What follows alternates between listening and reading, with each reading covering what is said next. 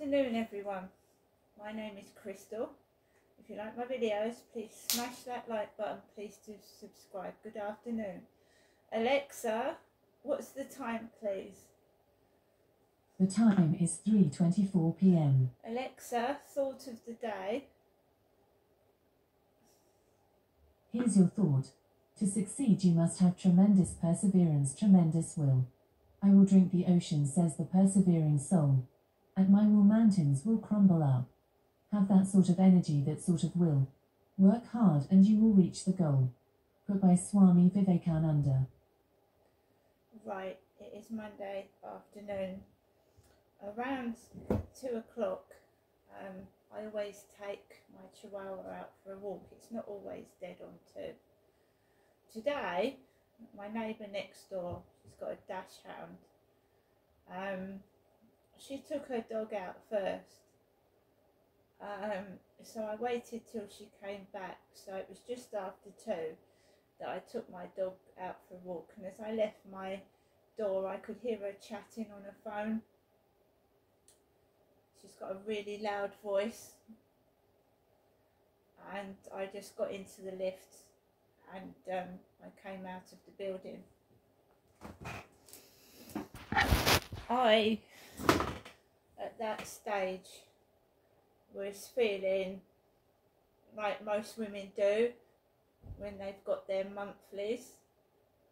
A lot of women feel terrible. Now mine was supposed to have stopped and I didn't have a monthly period for nearly a year, and all of a sudden I'm getting a monthly period again and it doesn't seem right to me, but I'm going to go with it. I've had a pelvic scan and the doctor thinks he's going to discuss the results over the phone in the middle to late stage of April, so it can't be serious, right? So I'm putting it down to periods with endometritis, and it's painful. I feel irritable. I just want to lie down and rest and hug a hot water bottle. I don't really want to do anything, but I have to because I live by myself, which is fair enough. A load of people live by themselves and they have to get on with things. So a lot of the time distraction works with me, so I try and occupy my mind with something else to do, because otherwise I will sit there and I will start getting agitated, angry, annoyed, and there's no point to that. So I got some fresh orange juice. I drank a cup full of fresh orange juice. Again, I splashed my face with water because I've been feeling really tired. And I had some chicken soup. I didn't actually feel like eating. I didn't feel like eating anything, so I had some chicken soup. I ate the chicken soup before I left my flat as well, because otherwise I wouldn't have eaten anything. I had a banana for breakfast and a couple of crisps as a snack because I felt low in energy. So somebody was pissing me off by text message, like, you know, annoying me, talking bullshit crap, pretending to be somebody that they weren't, and I just blocked the call. And now I feel better, and I hope nobody else starts irritating me. So I went out, walked across, and I thought, right, I'm not going on the field. There was a guy dressed in, like, it was, you know when you watch the telly, like Body of Evidence or something like that, and you know, forensics, when they're cleaning up mess, when someone's died or something, they're all dressed in, like, you know, forensic gear. So I thought, well, I'm not going up there. There was this guy in a white helmet dressed in a white plastic, like, bodysuit. I thought, I'm not going onto the field this afternoon. Bright lights on. I mean, it's broad daylight and they've got obviously security lights on. So right in my face, I thought, no, I'm not going on there again. I went on there this morning.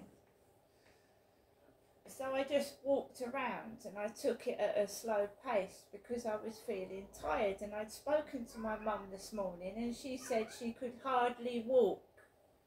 My mum could hardly walk. When she got out of the car with Charlotte and Stuart in it, she was really hunched over. And I picked up the phone because, you know, I hardly speak to anybody. I can go weeks without speaking to anyone. And I thought, right, I'll see how she is.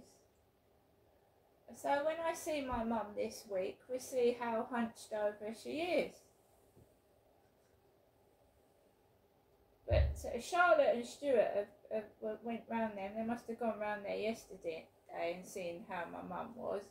I'm going to go up this week and have see how she is again. And we go from there.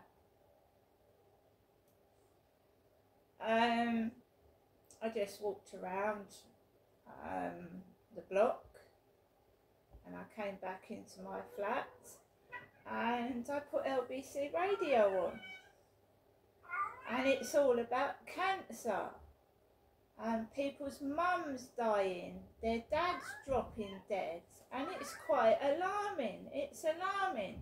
If you're on your own in your flat and you're sort of an anxious person or you worry, I was listening to a guy, right, and he said, oh, my dad, he said he was 21, he sounded older, and he'd lost both his parents. He said his mum dropped dead, and then his dad dropped dead. He's only 21, and both his mum and dad had died.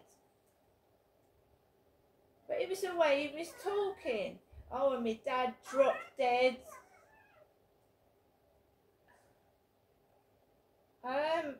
Very young to lose your parents at 21 years of age. It does happen. Shocking. She directed this young lad to cruise, the charity cruise. Alexa, what is the charity cruise? From thedailymail.com.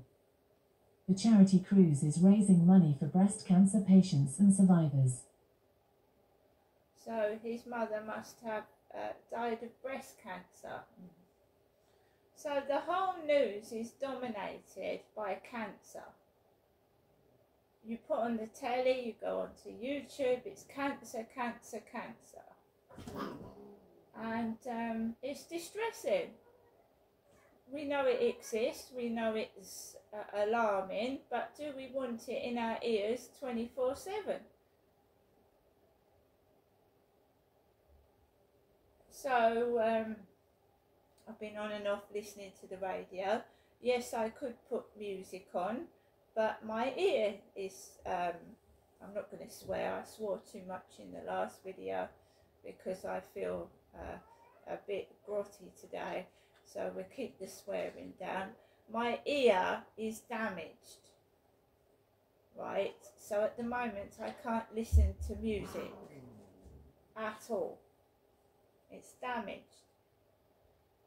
My son was playing music up to a really, really high volume. He's a young lad, he's in his 20s, and he wants to listen to music while he's driving. That's fair enough, but my ears are shot. I'm in my middle 50s and my ears are shot. They're shot.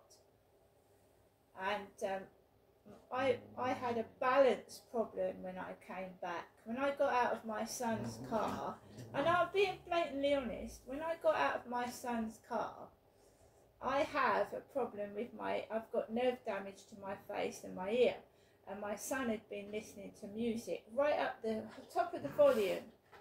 So he turned the knob right up high. You know, I'm sure when he's in the car with his brother, he probably does the same thing, but I'm his mum, and it nearly shot my ears out.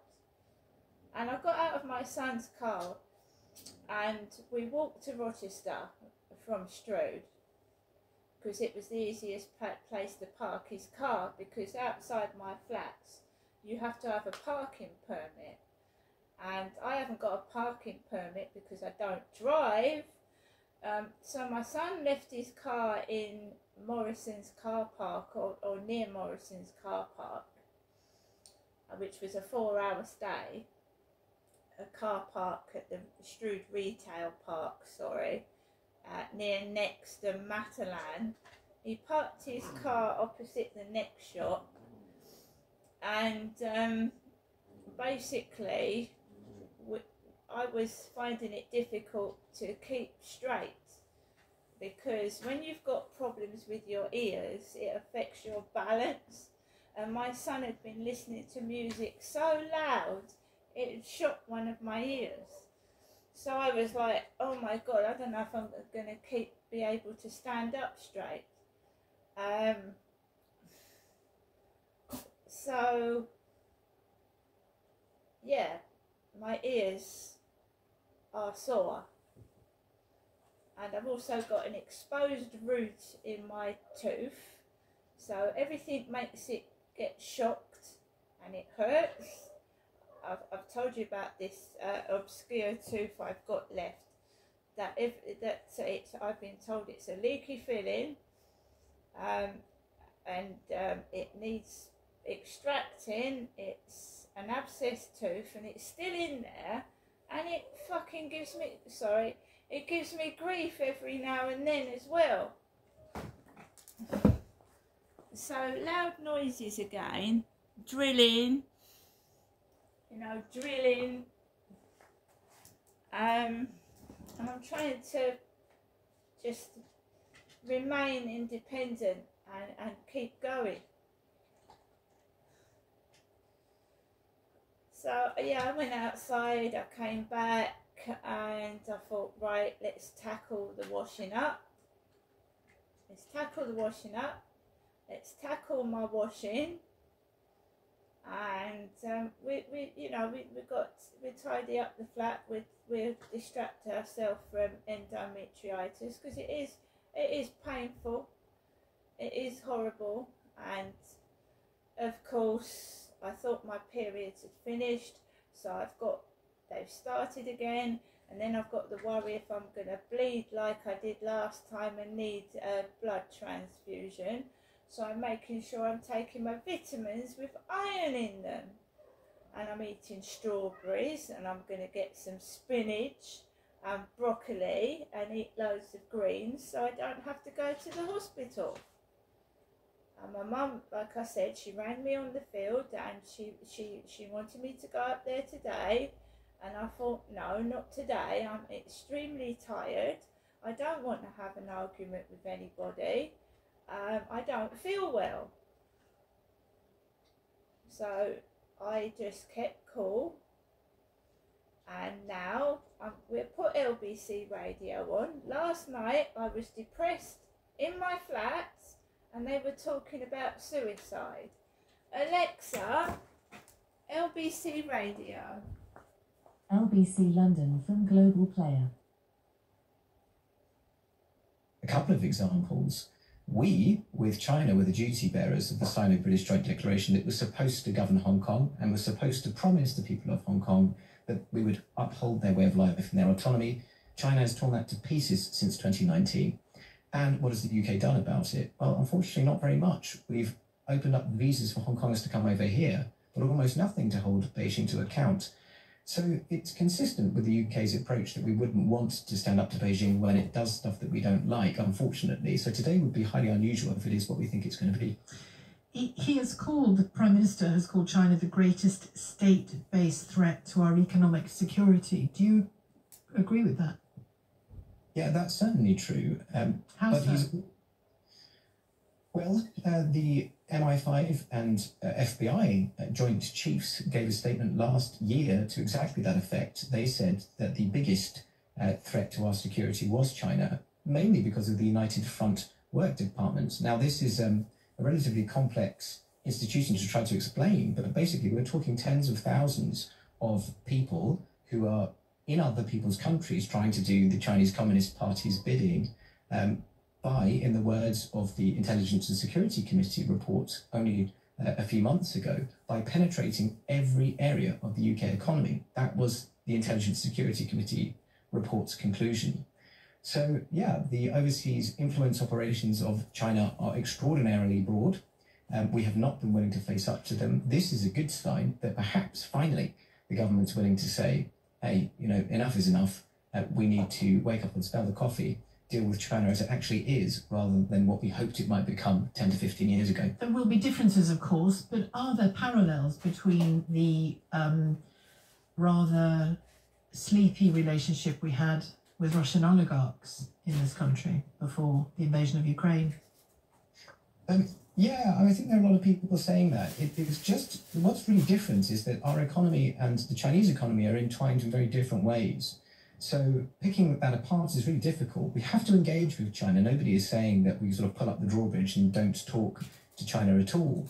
But we've got to engage with them realistically and not expose our critical national infrastructure or many other areas of life to crippling dependency, where we're so dependent that we can't stand up for our values to China. We can't stand up to the bully. Unfortunately, over the past 10, 15 years, we've really just fed the beast. And in fact, the international community has done that. And now China is getting so powerful that, for example, we can't even win a vote on Uyghurs in the United Nations Human Rights Council because China has, through its influence through the Belt and Road Initiative in so many countries, has effectively bought the votes. We can't have that situation. We need to be able to stand and for up. People who might not know who the Uyghurs are, there's a large numbers of Uyghurs in China who have been arrested, detained, some tortured in so-called re-education camps, and they're Muslim. Yeah, they are. Well, they're an ethnic group, predominantly Muslim, and yes, very unfortunately, up to 2 million of them have been extrajudicially detained. Many of them subject to forced labour, forced sterilisation of tens of thousands of Uyghur women, which has led some people credibly to accuse China of genocide through forced prevention of births of Uyghurs. So this is really serious stuff. It was on that basis, actually, that a whole bunch of parliamentarians in our country were sanctioned by China because they stood up for Uyghurs. People like Nusrat Ghani MP and many others, Ian Duncan-Smith and Tim Lawson, they were all sanctioned by China, not because, they were doing anything wrong, but because they were exercising their democratic freedoms to try to stand up for human rights. China doesn't want to brook dissent around this stuff, not just at home, where they crush dissent mercilessly, as Hong Kong has shown us, but also abroad. They're trying to subvert the way that we conduct our own free democratic debate, and that's not acceptable. So the steps that the government's taking today, I hope, in a limited way, we can welcome them and push for more. I'm just looking at the statement, Richard. Forgive me if I appear to be looking away from you while you're talking to me. The statement is being given to the House now in the House of Commons. I've just been keeping tabs on what he said. Nothing that will, rock a boat at this stage, but who knows, he might get there. Can I ask you, and I ask this question very carefully because clearly many Chinese students in this country are just students in this country studying legitimately and contributing both now and potentially in the future to the country. But is there a question mark over the numbers of Chinese students in our universities and arguably even universities' reliance on their money, their fees? Yeah, this is a developing problem, and it's something that actually many vice-chancellors across the country would admit. We had a period of engagement with China where we were signalling that we should do more and more, not less. And now we've ended up in a situation with deteriorating bilateral relations where it's really difficult because those universities make a loss on every domestic student. They rely on foreign fees. So if you're a university like the University of the Arts London with a very high proportion of students from the PRC, you can't afford... People's Republic of China, yeah. Yes, indeed, yeah. You can't afford to upset them, and you can end up in situations where that might even subvert free academic debates in UK universities, and has done in some circumstances. So that's very worrying. But the thing I really don't like about it, and you're hinting at it too, is that it's very sad to make Chinese students carry the can for the behaviour of the Chinese Communist Party.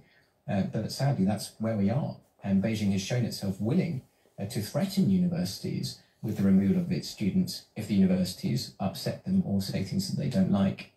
So yeah, this is a pressing problem to which we don't really have a coherent policy response yet. And if we did say, right, things are going to change, how could they change in our relationship with China? Well, we need to do a few things. First of all, we really do have to engage with China as it really is, with Beijing as it really is, the Chinese Communist Party in 2024, not what Cameron thought or hoped it might be back in 2010, which is an expansionist totalitarian state with an unrivaled program of foreign interference, which is trying to reshape the international rules-based system in its own image. This presents really serious, profound challenges to the rest of the world. We rely on these systems in order to be able to trade freely and to attempt to protect universal values. And China is undermining those. So what can we do? Well, it doesn't believe in them, does it? Obviously. See the weeds for details. Yes, well, I mean, I would certainly argue that. They argue that they just have a different vision of human rights, or human rights, as they say, with Chinese characteristics. So it's not that they want to completely tear the rug out from under the whole thing. They want to reshape it in a way that favours and benefits the policies and strategies and ideology of the Chinese Communist Party. So look, we need to reduce dependency on China. That's the thing that we really urgently need to do, particularly in areas of critical national infrastructure where we're very exposed. I'll just give you one example, renewable energy, where we went with solar power, for example. About 90% of the key ingredient for solar power, polysilicon, comes from China, and about 40% of that comes from the Uyghur region in China and is strongly linked to forced labour. You know, through net zero, we've actually legislated ourselves into dependency on Uyghur forced labour, very tragically. And we've done that because China had a very explicit strategy to inculcate that dependency. And Xi Jinping even says this. So we've just been blind to it. We've walked into it, been extremely naive about it. And here we are thinking, oh dear, now we're so dependent on China for these things that we're not going to be able to achieve these net zero targets if we upset them, or if we end up in a situation where we have less favourable trading relationships with them. So we're in a mess, but we can get ourselves out of it by working with our allies to reduce our dependency upon China. We need to do that in a coordinated way. But we also need to be willing to hold China to account for its abuses of the international system, but also of domestic human rights. What about just a quick word on tech and social media and China? Think Huawei, think TikTok. Yes, well, look, the vector through which China is conducting a lot of its overseas influence activities is tech, and some of those are non-state actors. The piece of the puzzle which is often lost over the TikTok story is that, yeah, you know, there's a problem with the manipulation of algorithms and what people might see, but one of the big issues is data leakage. You know, the parent company of TikTok is ByteDance, and because of the legal situation in China, you know, the government can request access to data whenever they want, and the company has to comply and has to lie about it if they're asked. So this is clearly not a secure situation